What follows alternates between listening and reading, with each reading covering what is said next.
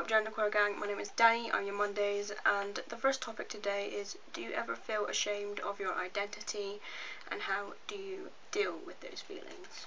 Well, I wouldn't call it ashamed, I'd call it guilty feelings. The reason why I get those guilty feelings is because, well, if you didn't know, I don't have a mum, so sometimes I feel like guilty, because sometimes I think, what if she's angry with how I am or ashamed of me, but then I think to myself, well, this is how I am, this is how I've always been, I can't change myself, otherwise I'd be a totally different person. And then I think back to how I was when I was a kid, and I think, well, I was the same then as how I am now. Like, I've always been boyish, always wanted to wear boyish clothes, like, yeah. So, yeah, that does make me feel better, and that's how I deal with those sort of feelings, and it makes it feel easier. Point number 2. Was it easy or difficult to accept your own identity? What feelings or thoughts did it bring up for you?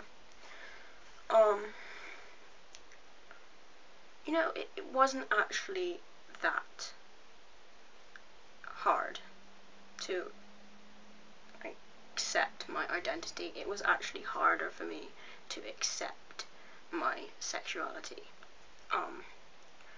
When I was liking girls, I was in denial. I was thinking to myself, I don't like girls, I like men, and it went on for a long time.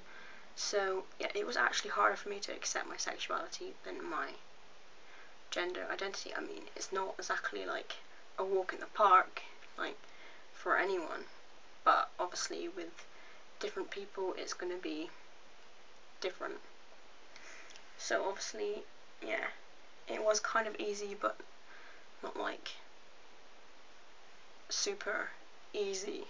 Like, yeah, sometimes now it is kind of hard for me to accept how I am. What feelings or thoughts did it bring up for you? When I realised that I was androgynous,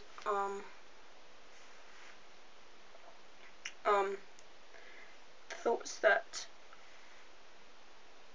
I brought up were like thoughts of when I was younger, like how boyish I was and stuff, but yeah, it wasn't exactly like bad thoughts or anything. So yeah, that is about it for today. I'll see you guys next week. See ya.